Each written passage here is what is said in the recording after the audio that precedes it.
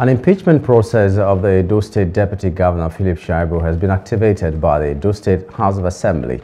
The Speaker of the House, Blessing Agbeboku, disclosed this as the House received a petition seeking impeachment of the Deputy Governor on the 5th of March. The House, however, gave a window of 7 days to Philip Shaibu to respond to the allegations contained in the petition. The majority leader of the House, in an interview, explained reasons for the action taken by the House.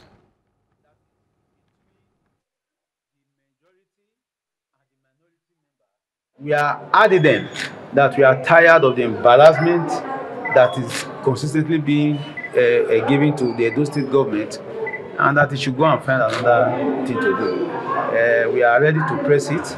We are ready to make sure that it's investigated, and if found guilty, the proper actions will be taken. We know the steps to be taken. There are several steps to be taken, but this is the first step. That is for him to know that this is the allegation. It is yet an allegation. This is an allegation against you. Answer to them. If the answer comes and is satisfactory, the matter ends there.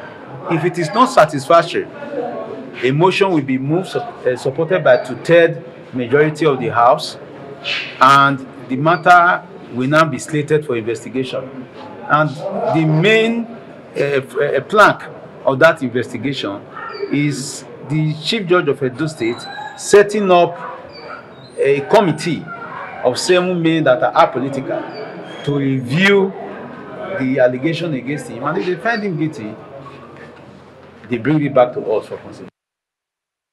Hello, hope you enjoyed the news. Please do subscribe to our YouTube channel and don't forget to hit the notification button so you get notified about fresh news updates.